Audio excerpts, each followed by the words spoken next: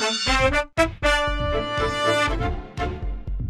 I'm Daniel Bacci at BacciPaintball.com, and today we're going to disassemble a classic Sheridan PGP. This PGP was probably built around 1988 or 1989, possibly 1987. It has the aluminum pump, and it has just the regular bolt. The bolt does have ball bearings in it, and it does have the classic, just standard Sheridan valve. And we're going to use our valve tool, and we also have a couple of other tools that we're going to use to disassemble this gun. And then we're going to rebuild the valve with standard Sheridan cup seal, a standard Sheridan face seal, a valve O-ring.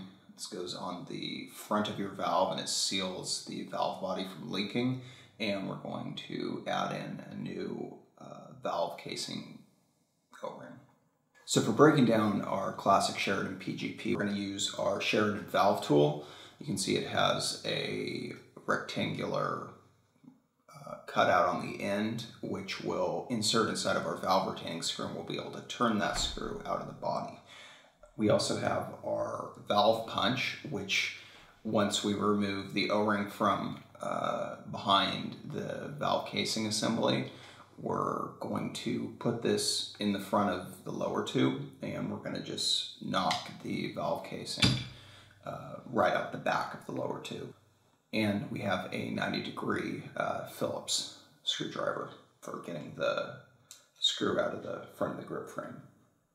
We also have some needle tools, which we will use to remove that O-ring from the back of the brass valve sleeve at the rear of the valve assembly. So let's take a look at the inside of the valve of this PGP, and we will rebuild it. And we'll just be rebuilding this PGP with these standard Sheridan parts. So the first thing I'm going to do is I'm going to remove the grip frame, and I will just put my 90-degree screwdriver in here.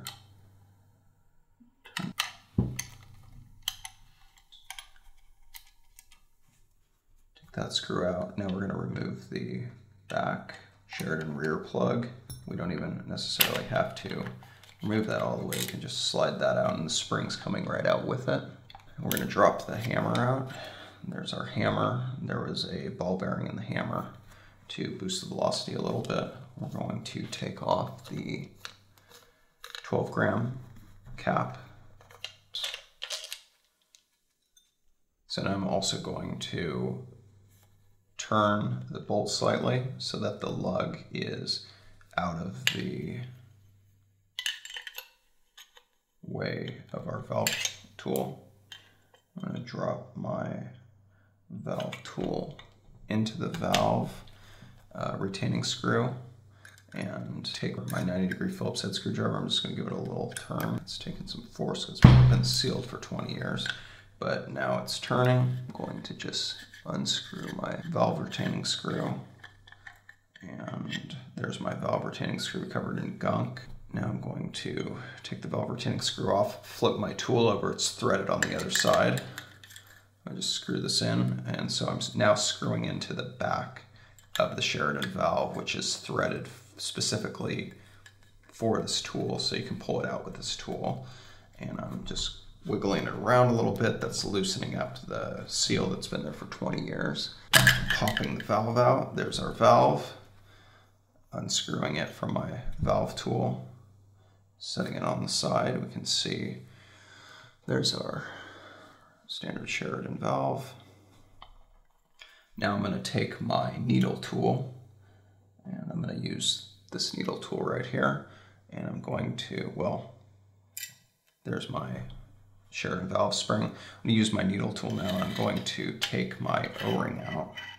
So I always find the hardest part of disassembling a classic Sheridan valve is actually removing the O-ring behind the brass valve sleeve. This is the O-ring that goes on the front of your valve when you reinstall your valve, and it just gets sandwiched in there. It's almost impossible to remove. I've already got it unstuck in this shot, but I just want to demonstrate where it actually is. It's right here. So now I'm just going to grab it and remove it from this PGP, and here it comes. There it is right there. So usually it's stuck in there. You just have to make sure that you get that out. I have my punch here, and this is just a long piece of Delrin that fits right into the valve casing assembly. And I'm just put this down my barrel and just tap on the end of it, and we can just watch our valve casing assembly shoot right out the back of our Sheridan. So now looking at our valve casing assembly, we can pull it apart and see the parts that are involved in it. So we have our steel 12-gram seal holder head assembly, and we have our brass sleeve for the valve casing assembly. Inside of that we have a steel sleeve that holds the two parts together. It goes just like this if we were going to reassemble it. That goes on the end just like that. And then we have a seal right around the end of the assembly here, and that prevents air from escaping out the front of the PGP or PMI's valve. So what we'll do now is we'll use our needle tool again. We'll use our needle tool to pry out the old decayed face seal. Didn't look too bad, but the seal is soft, so I'm going to just replace it. So now we have our Sheridan classic valve assembly and valve casing all assembled in one piece with all of our old seals. And I did this just so I can demonstrate which seals we're going to be replacing. So we're going to just pull the valve off, and we can take our old cup seal out, just drop that. We'll take our seal off the front of the valve, which is also the old one. Go ahead and drop that too. Then we'll take our seal off the front of the valve casing. Also just drop that. And now what we're going to do is we're going to start with our new exhaust valve. We're going to just drop that into the valve assembly just like so. We're going to take our new O-ring for the front of the valve assembly. We're just going to pop that on there. Now we're going to slide this assembly inside of the valve casing. We're going to take the new O-ring that goes on the front of the steel 12-gram head. We're going to just put that in there. I call this the steel 12-gram head, or the steel 12-gram seal holder, because that's what it really does, is it holds the seal inside of there. And I'm going to just go ahead and put the new Palmer's 12-gram face seal inside of here, because I know that that's going to be a much more reliable seal. And it's a little tight, but that's okay.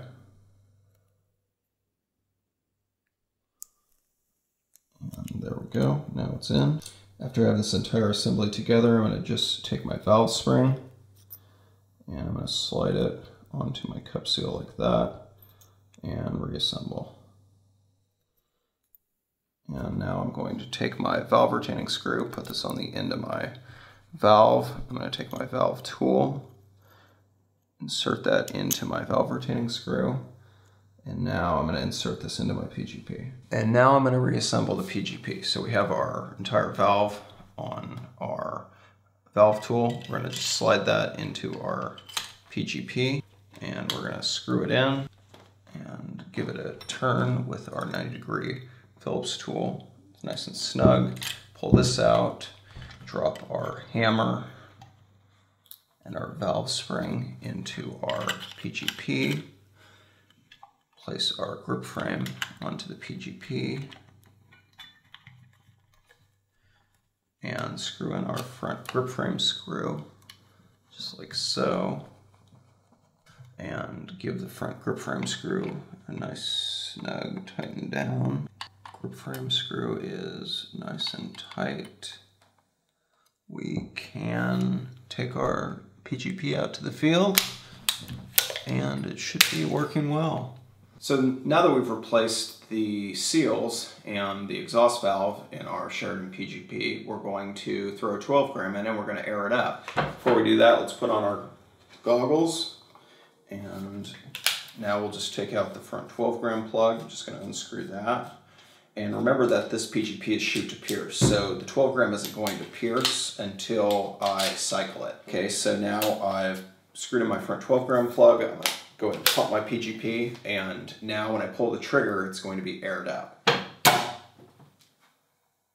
No leaks. try it again. And seems like it's cycling fine. A couple of upgrades that I would recommend on a stock PGP like this would be a rear velocity adjuster, an RVA, a fast changer, which allows you to remove the 12-gram plug quickly. I would also recommend a Delrin pump, and probably the best modification that you can do yourself at home if you have a Dremel is on the left-hand side you can cut an area weight right here, and that will allow you to quick strip the bolt. So for those PGP upgrades, you can find most of those on BacciPaintball.com, and if you can't, you can always find them on Polymers. For hard parts, such as hard internals, such as any of the top tube parts, the lower valve assembly parts, most of those are also available on BacciPaintball.com. All the valve casing parts are, stock 12-gram plugs, stock back plugs are, valves, valve retaining screws, hammers. I have all of those. For seals though, I have some seals, but I would really recommend getting seals at Polymers. Thanks for watching this breakdown on the PGP video. We'll have a whole bunch more eventually. Lots of different style videos, lots of different things going on.